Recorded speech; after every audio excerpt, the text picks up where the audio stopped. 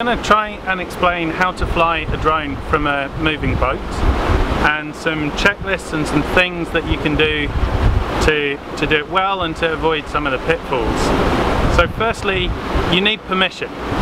That means you need permission legally, permits to fly, but also because you're on a vessel, you need the permission of the skipper or the captain, and they need to know what you're doing when, so that if they can, they might want to adjust course or slow or stop the vessel.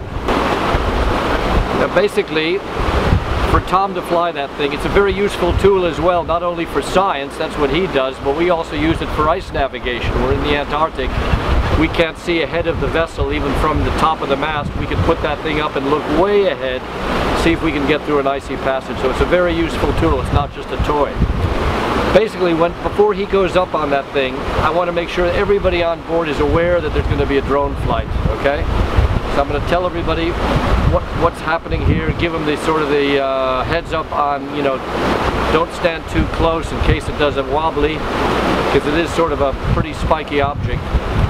And of course the vessel should ideally be on autopilot and not somebody steering. An autopilot steers much better than anybody can hand steer, so you want to put it on autopilot.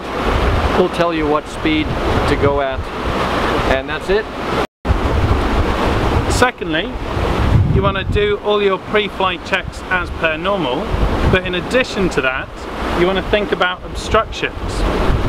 The fundamental difference of flying from a moving vessel is that the moment you take off, the drone is flown by GPS, so it will stop even if you don't move it. And so you have to actively move it to keep pace with the boat. So because of that, if you take off here and the boat is moving, you'll hit something in the way. So for takeoff, we want to avoid that.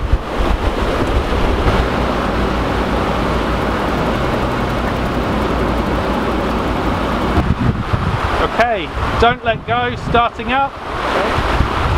Don't let go, don't let go, let go.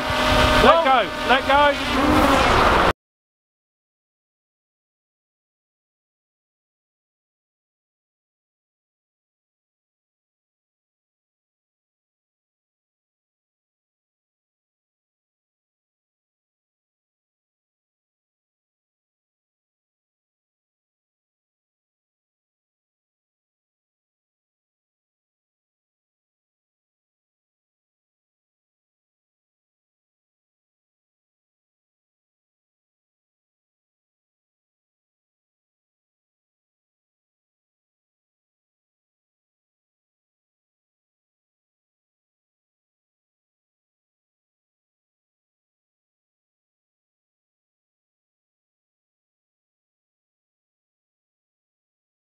Feel like you can reach out and grab it, and it's going to be coming this way, and great.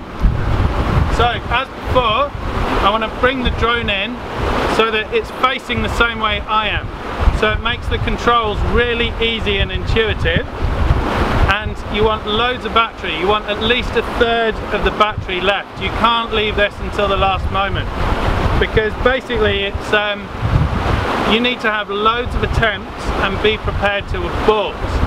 So for that, in your head, you need to think always which way is safe to abort, both for you and the drone. So I'm going to stand here looking at the catcher. I'm going to bring the drone in so that it's facing away from me.